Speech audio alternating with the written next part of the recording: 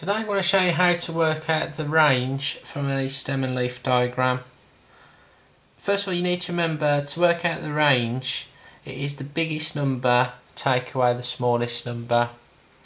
So we need to find the biggest and smallest number from our stem and leaf diagram. So if we look at example 1, what we have are some test results of a group of students.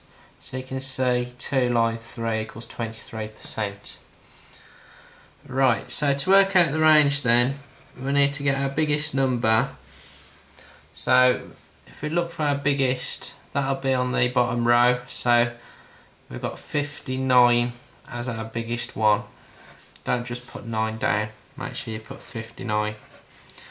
And our smallest number is this one here, that's 23. So again, make sure you write down 23, not just 3. So 59 take away 23 will give you 36%. So let's do one more example.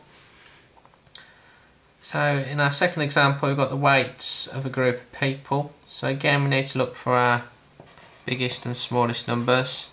So our biggest one is this one here, so that's 79. And our smallest measurement was 42. So 79 take away 42 gives us an answer of 37 kilograms.